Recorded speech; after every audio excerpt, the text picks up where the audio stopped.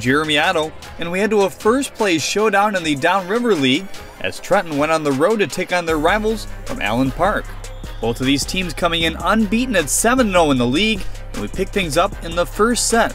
Trenton in the far court, freshman setter Molly Edmonds feeds it off to the senior Emma Thackeray, who notches down the kill. Allen Park District Champs for the 7th year in a row would answer just moments later following a really good rally. The senior Kylie Laginus with the dish to Delaney Shively, who pounds it home. Now this opening set would go back and forth, a nice diving dig by Emily Stetz, and then it's Shively who taps it home for the point.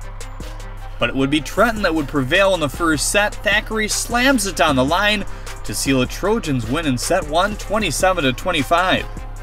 The Trojans would carry that momentum into the second set too.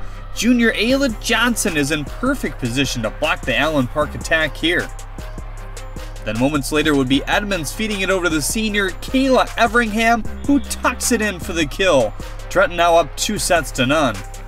Well, now Allen Park looking to avoid a sweep on their home court. It's Laginus with the set to senior Gianna Tiberia, who lofts it in for the kill. The Jaguars out to an early lead.